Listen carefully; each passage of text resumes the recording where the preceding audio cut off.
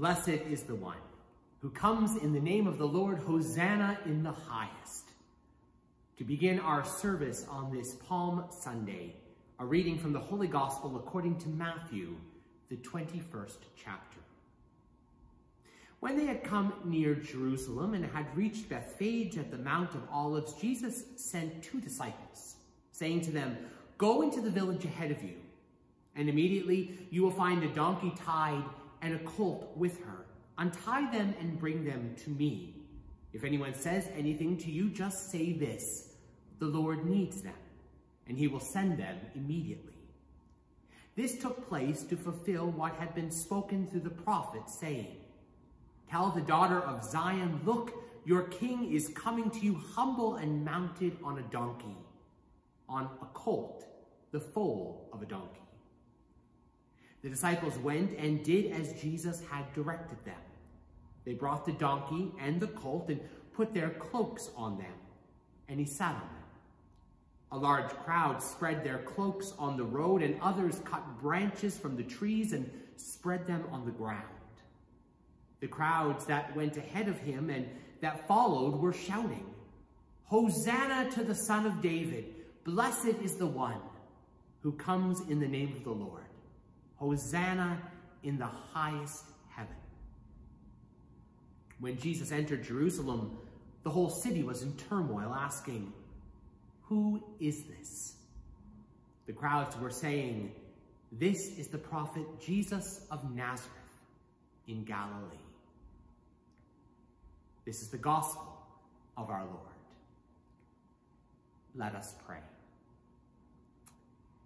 We praise you, O God, for redeeming the world through our Savior Jesus Christ. Today he entered the holy city in triumph and was proclaimed Messiah and King by those who spread garments and branches along his way. Bless those who have and who continue to carry palm branches along this pilgrim way. Grant us grace to follow our Lord in the way of the cross, so that joined to his death and resurrection, we enter into life with you.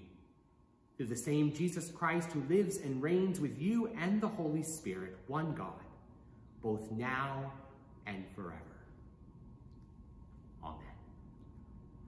We have had a number of helpers this weekend delivering palm branches as far as we could to members and friends of our congregation.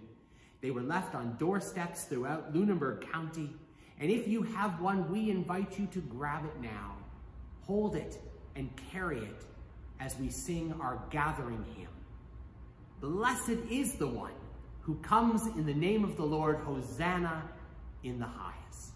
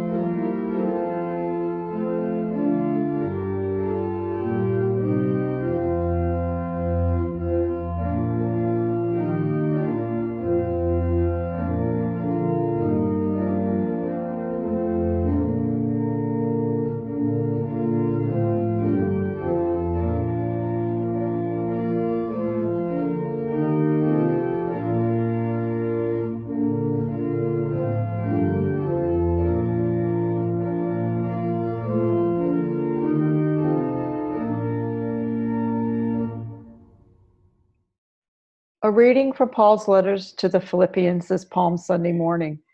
I'll be reading Philippians chapter 2, verses 5 through 11. Let the same mind be in you that was in Jesus Christ, who, though is in the form of God, did not regard equality with God as something to be exploited, but emptied himself, taking the form of a slave, being born in human likeness. And being found in human form, he humbled himself and became obedient to the point of death, even death on a cross. Therefore God also highly exalted him and gave him the name that is above every name, so that at the name of Jesus every knee should bend in heaven and on earth and under the earth, and every tongue should confess that Jesus Christ is Lord, to the glory of God the Father.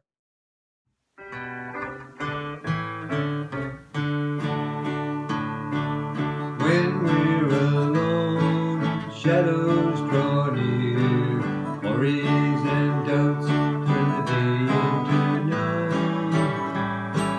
But there's a way to a bright shining day. Believe and come into the light. Christ is that light, the light of the world. But sometimes it seems there's no sunshine inside. Trust in him, walk with him to a new day. Follow him into the light. Out of the darkness and into the light. Believe in his word, the pathway is bright. Leave all your worries and cares at his feet. Trust him, come into the light. Out of the darkness and into the light. Believe in his word, the pathway is bright. Leave all your worries and cares at his feet.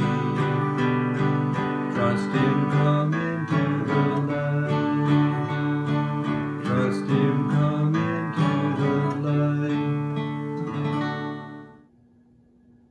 There is an old story about a little boy who was sick on Palm Sunday and so decided to stay home from church with his mother. His father returned from church a little while later holding a palm branch. The little boy was curious and asked, "Dad, why do you have that branch?" And the father replied, "You see, son, when Jesus came into town, everyone waved palm branches to welcome him, and so that's why we got palm branches today." "Ah, rats," the little boy shouts. "The one Sunday I miss church is the Sunday that Jesus actually decides to show up." You know, as I think back to Palm Sundays past, there are a number of memories that leap to mind for me. The time during my internship when we paraded around a downtown Ottawa city block, much to the chagrin of nearby neighbors. The year that all the palms wilted and turned brown overnight, and we were left to enter the sanctuary waving bulletins, flyers, whatever else we could get our hands on. Or the service that entailed a robed donkey who almost took out the crucifer. What is it that people say about the best laid plans?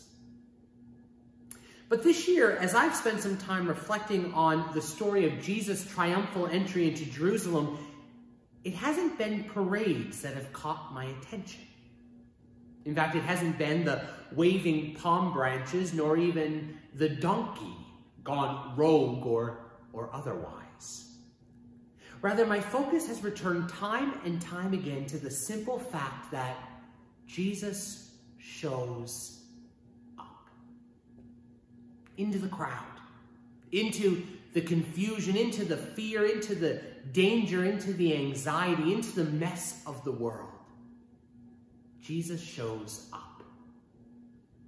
The depths of our Lord's passion is indeed on the horizon, but we're not there yet. Instead, we are invited to dwell with the Savior who shows up for us over and over, time and time again.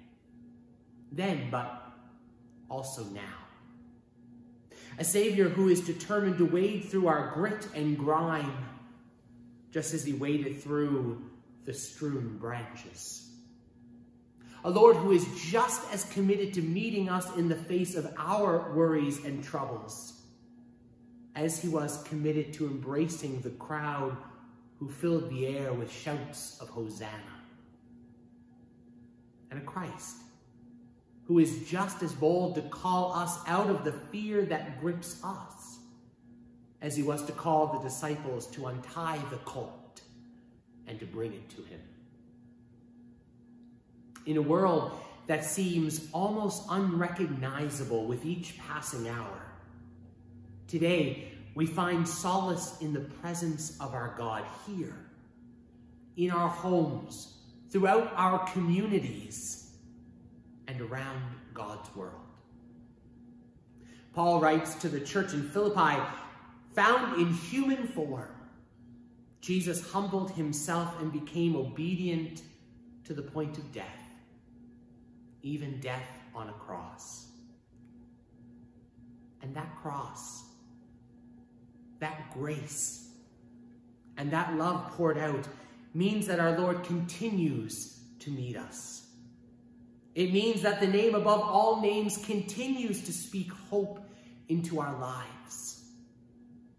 It means that our Savior continues to show up. In fact, Jesus is with us now. And so if you have a palm branch, I want you to wave it. Even if you have to resort to using the newspaper sitting next to you, or a hymn book, or whatever else you can find. Wave it boldly. For indeed, dear friends, we have much to celebrate today.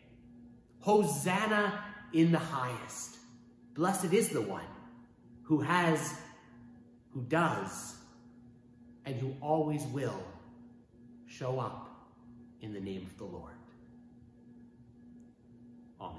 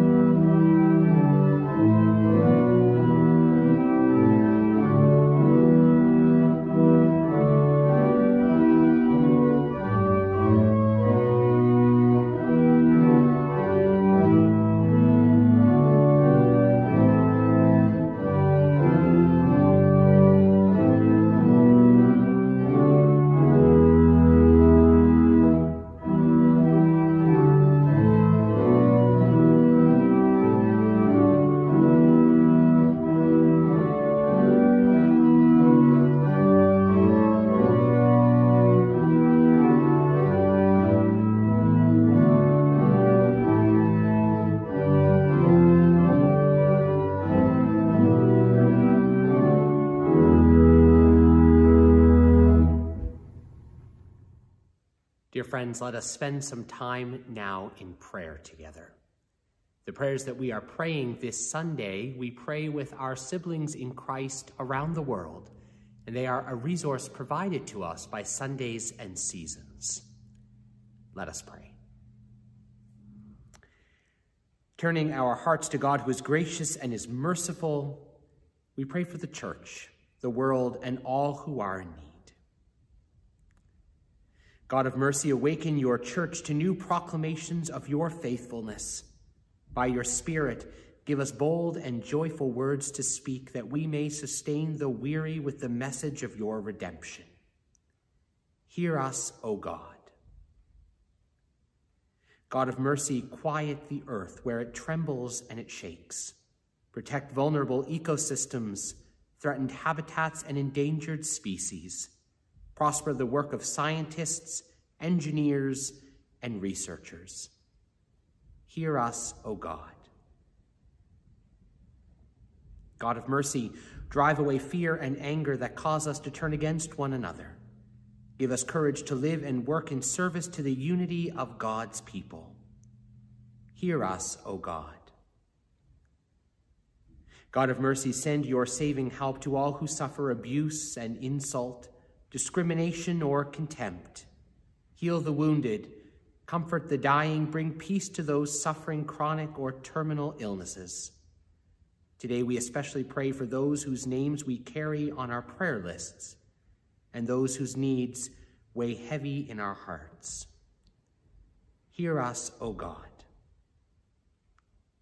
God of mercy, we pray for all those who find themselves in unfamiliar time as we enter this holy week. In all things, show us the ways that you call us to live for you and to give of ourselves for the sake of others. Hear us, O God.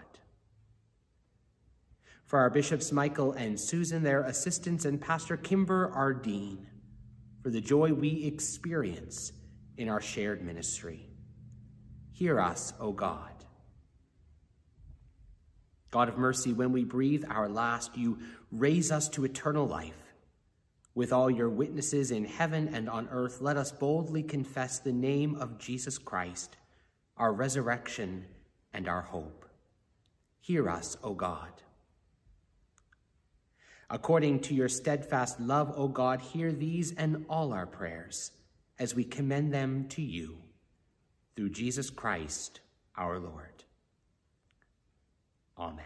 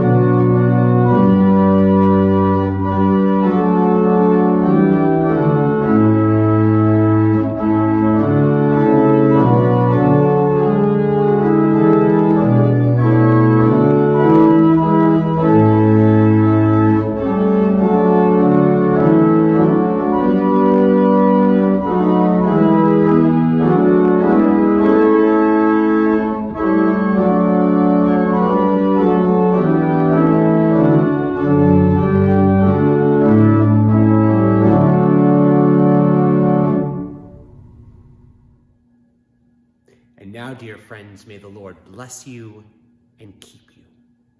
May the Lord's face shine upon you and be gracious to you. May the Lord look upon you with favor and grant you peace. Amen. Hosanna in the highest. Go and peace.